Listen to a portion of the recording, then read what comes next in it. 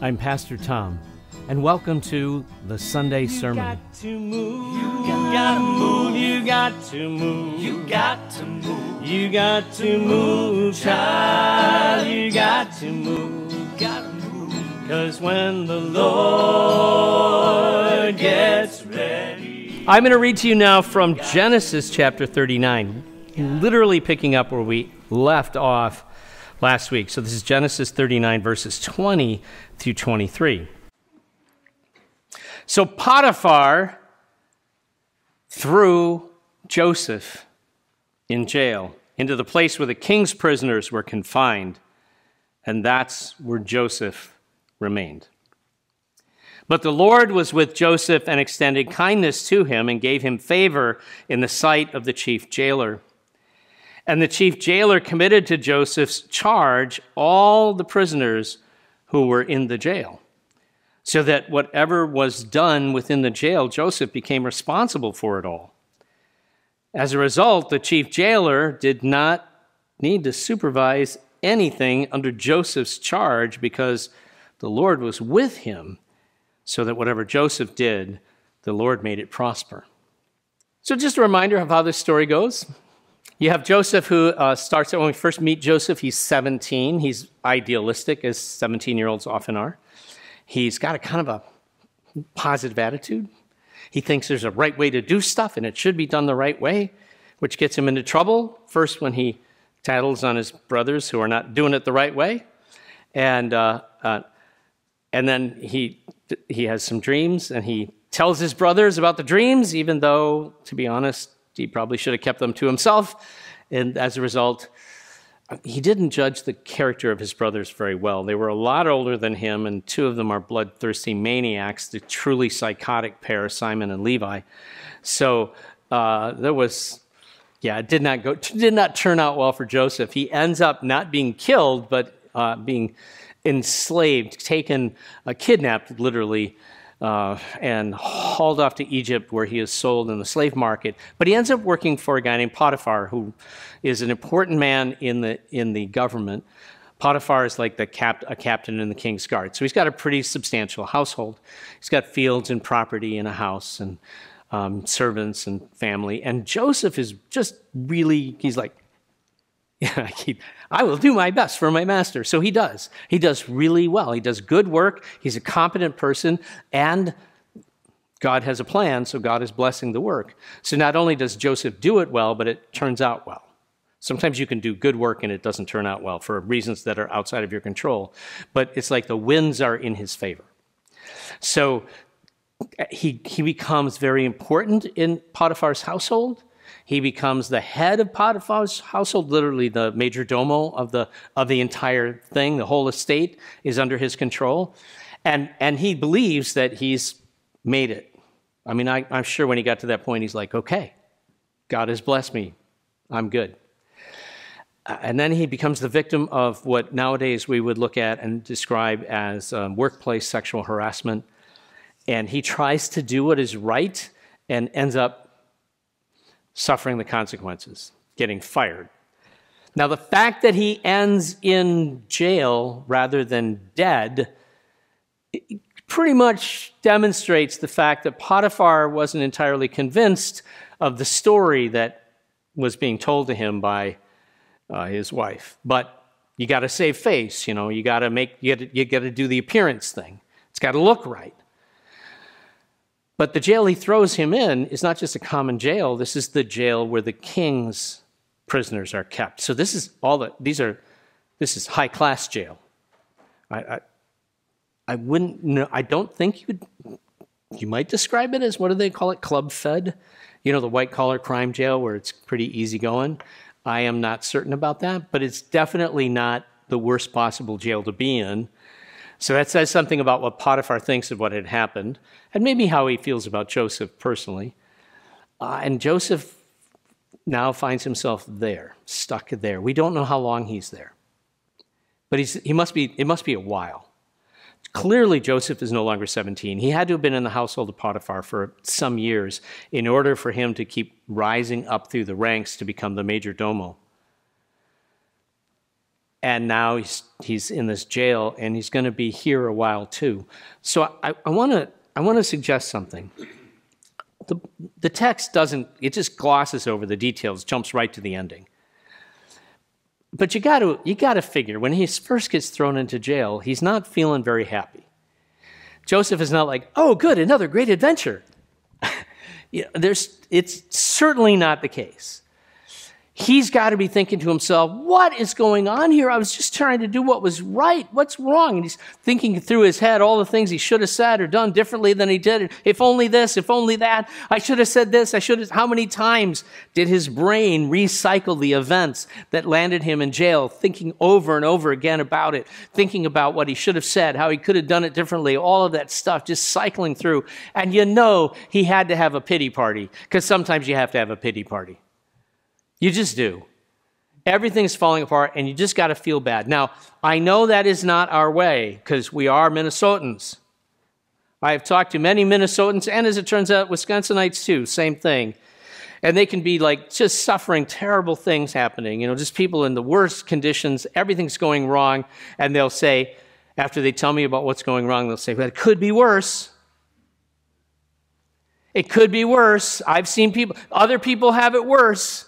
I shouldn't feel bad because other people have it worse. And I have to say to folks, under those circumstances, I have to say, yeah, maybe there are other people who have it worse, but that doesn't mean you shouldn't feel bad, because it kind of sucks for you. It's bad. You're in a really crummy situation. It's okay to feel bad when everything falls apart. It's okay to feel bad when it all goes wrong. It's okay to feel bad when something happens that wrecks up our health, or something happens where we lose a loved one, or something happens and we lose a job. It's okay to feel bad. I mean, the scripture is full of people crying out to God from their depths. Out of the depths I cry to you, O Lord. Hear my voice. Like, how long, oh God, will you ignore me forever? I'm just kind of randomly quoting from the Psalms. But it's okay. It's okay. But at some point, you got to deal with the situation that you're in, the circumstances that you can't change or control. One of the first lessons in Genesis, as a straight-up instruction, is something God says to Cain. So you remember the story of Cain and Abel. They both bring an offering. Abel brings a really good offering. He brings the best, the first fruits of his flock. Cain brings an offering he's just trying to get by. Like, what is the minimum offering I can give the Lord and just, be okay? And God is pleased with Abel's offering, but not really with Cain's. And Cain is upset about this, teacher's pet, right? How come you like him better than me? And God's answer to Cain is very, very straightforward. He says, if you do well, won't it be better for you? Right? I mean, this is a fundamental truth. If you do well, it'll be better. That's not a promise it'll be perfect or wonderful or something, but it will be better. So, for example, if we do better with our finances, our financial situation will improve, or you get a better credit score. If you do some exercise, it doesn't mean you turn into Arnold Schwarzenegger, but it means that you'll be healthier. If you eat better, you'll be healthier. If you do better, just whatever it is, if you just do better, it will turn out better. Do well, it'll turn out better. This is such a fundamental rule of life. This is a rule of life.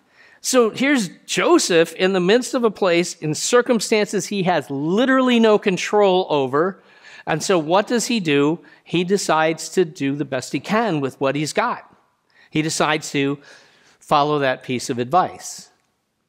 And then he works hard and diligently, and whatever he's given to do, he tries to do it well.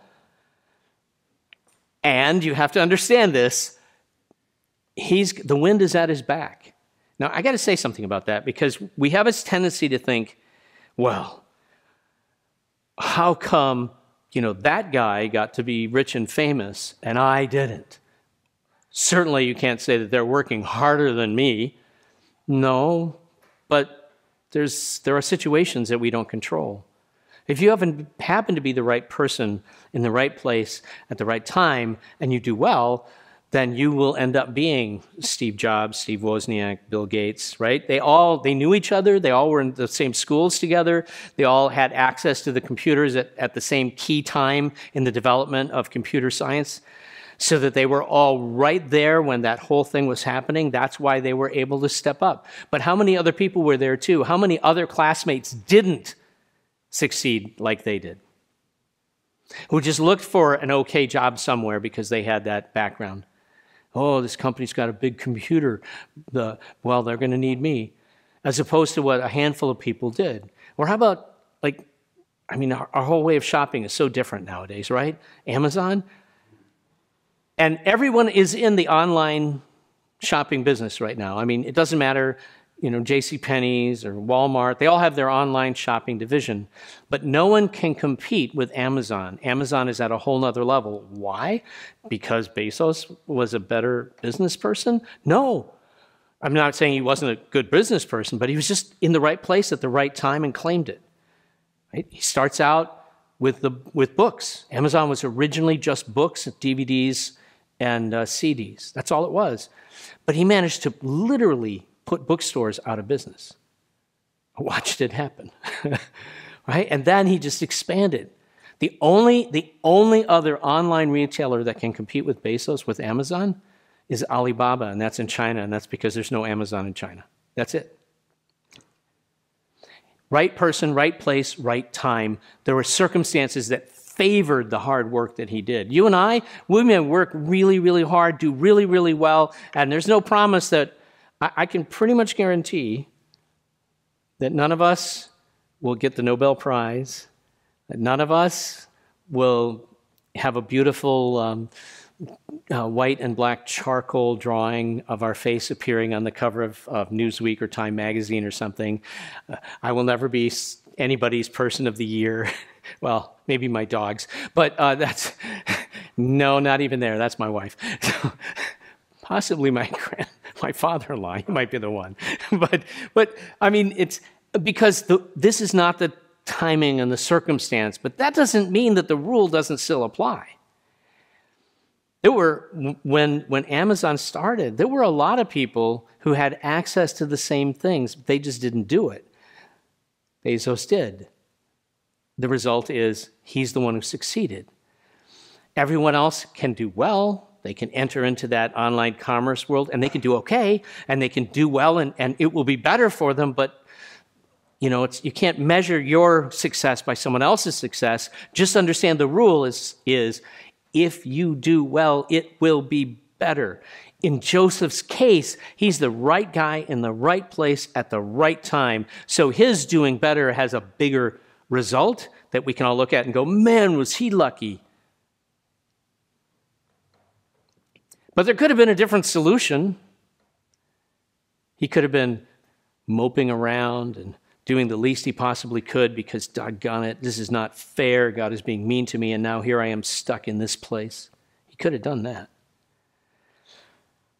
I have known people to do that, to decide that everything is not their fault. All this bad stuff happens. It's not my fault. It's not my fault.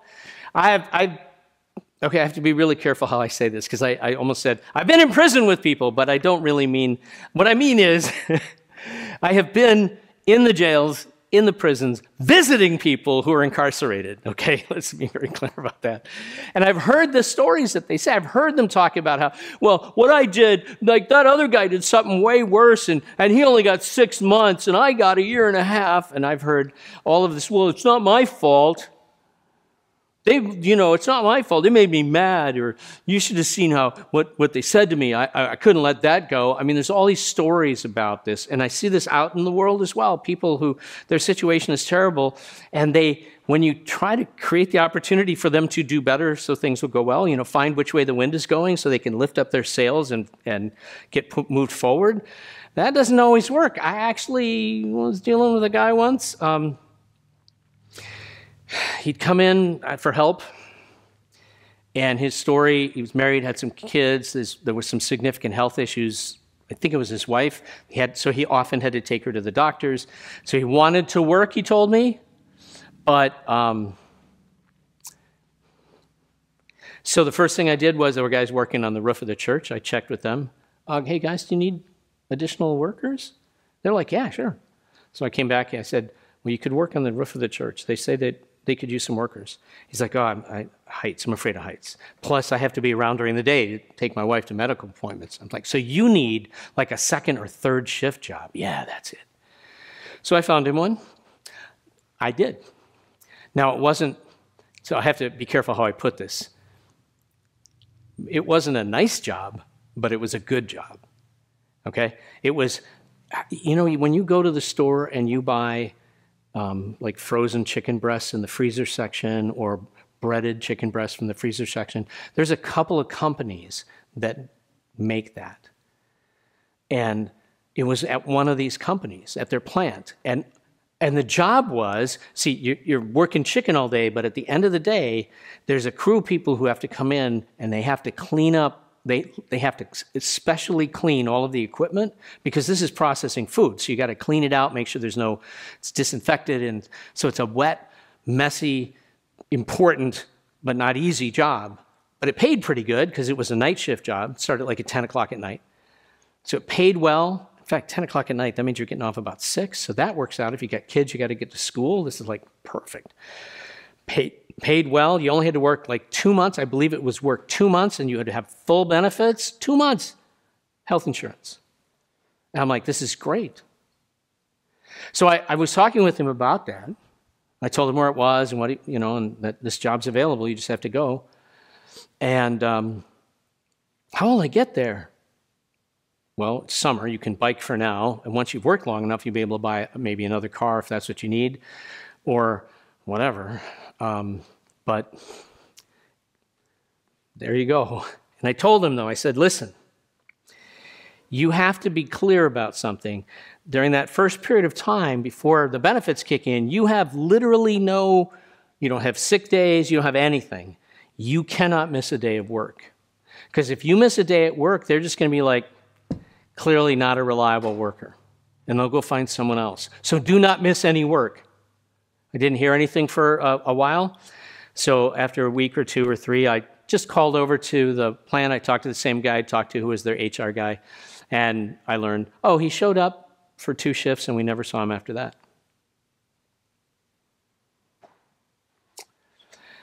I later learned that he blamed me. It wasn't his fault, it was my fault. It's always someone else's fault. It's always someone else. Someone else is to blame. Someone else is the one who's out there. It's always somebody else. It's like never hearing that message. If you do well, it'll be better for you. No, I'm not supposed to be the one that does well. It's supposed to just happen towards me. It's supposed to just come my way. If you do better, no, somebody else has to do better so I can enjoy it. That attitude is out there. There's a world of people who think that. Now, by the way, here's an example of a guy who was on the dark end of the economy, but you see it on the other end too. I mean, there are very rich people who are rich because they inherited their money, which means they're sure that they deserved, and i.e. earned their money, which of course they didn't. And then when things go bad, it's not their fault. Everyone else does business that way. What we're doing wasn't that bad. There was no crime. They were prosecuting me. That was an unjust prosecution. You just hear that story. It doesn't matter if you're rich or poor. You can have that same attitude. It's just if you're rich, you have more resources when you complain about how it's not your fault. Or you can be like Joseph, who's got circumstances that are outside of his control, opportunities that he himself did not create, and a choice about whether or not he would do well or not do well. And he chooses to do well. And he finds that the winds of God's grace are blowing his way. That God intends to be deeply faithful towards Joseph because God intends to be deeply faithful beyond Joseph. And Joseph just has to tack the wind a little. He's still got to step up. He can't just go, okay, Lord, make it happen. And so he does. Now, he has no idea what God has in mind. He has no vision of getting out of prison. He doesn't know where he's going to end up. We do. We know this story. He has no idea what's coming. As far as he knows, this prison he's in is where he's going to spend the rest of his life. But he makes a choice about what kind of life he wants to spend, what kind of life he wants to live, and what kind of person he wants to be. And then he acts accordingly. He acts with faithfulness. He acts in grace. He tries to be honorable. He tries to do the right thing. He just steps out and lives that way. He decides that regardless of his circumstances, he wants to be the kind of person who is better. In fact, I don't know if you've heard this. It's sort of a variation on if you do well, want to be better for you. It's this: if you want your life to be different, live your life differently. When I tell people this, they should go, well, what should I do different? I don't know. Turns out if you change anything, it will change your life. If you change a small thing, it will change your life a little. If you change a big thing, it will change your life a lot. But if you change anything in how you live your life will be different. It just will. That's how it works. That's the equation. And Joseph, whether he ever was told this before, he seems to have understood it. And when he acted in faithfulness, it turns out that God was faithful and God was blessing him, and he prospered and he did well within the limited, narrow world in which he was. He prospered and he achieves basically the same status in the prison that he had in the house of Potiphar. He becomes the number 2 guy. And hopefully in the process, he learned a lesson, which is you are still an outsider. Don't take it for granted, and understand your circumstances might change at any time, but live well, do well. It will be better. Can you find now the prayer of response? And we'll pray that together. Merciful God, I find comfort sometimes lamenting the injustice of my situation. Why do these things happen to me, I cry? Why don't the good things come my way? God, it's just not fair. If you are loving and kind, then you should fix my situation and rescue me from my circumstances. I'm the injured party, the oppressed soul, the beleaguered innocent. But after I have wallowed long enough, I must choose how I will live within and despite my circumstances. So help me choose a path of faithfulness, honor, and love, and not the path of helpless pity and hapless victimhood. In Jesus' name, amen. We'd love to have you join us for in-person worship Sunday morning at 8:30 at Christ United Methodist, or Sunday morning at 10:15 at Stanton United Methodist. And if Sunday morning is not your jam, join us Monday night, 6 o'clock at Christ United Methodist for Pizza Church. It's church, and then we eat pizza. Until next time, may the Lord God bless you and keep you. May the face of the Almighty be upon you, and may God grant you peace.